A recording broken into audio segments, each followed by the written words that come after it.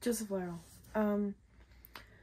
So I have been to both the Super Mario movie and the Dungeons and Dragons movie, and I can confirm that I loved the Dungeons and Dragons movie. I loved it so much. I thought it was lovely. I thought the cast had amazing chemistry, and I thought that the writing was really good.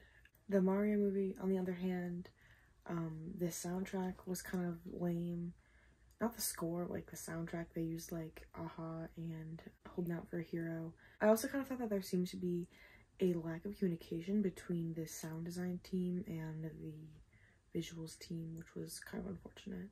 There's only one female character and she's not really like that girl boss. They kind of try and force like the whole of feminism onto Princess Peach, and they don't give her like any meaningful friendships or relationships, and it's just, she seems like she's just carrying a burden. I don't know, it's so weird, and I'm totally overlooking the fact that it's just a kids movie, and maybe that's why I like the Dungeons and Dragons movie better, because it wasn't a kids movie.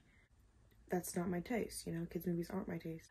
I am reading the book, I'm reading this book. It's called Mycroft Holmes.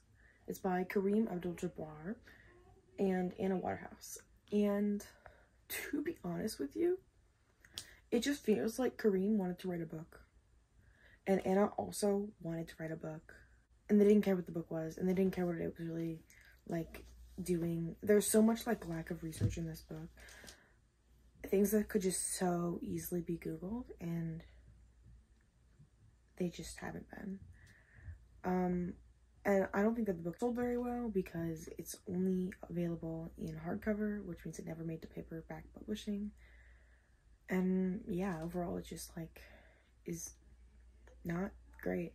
But I'm only a third of the way through it, so I guess we'll find out. Joe, I would like to ask you, what is your favorite dinosaur, and have you ever bought like dinosaur memorabilia with your adult money?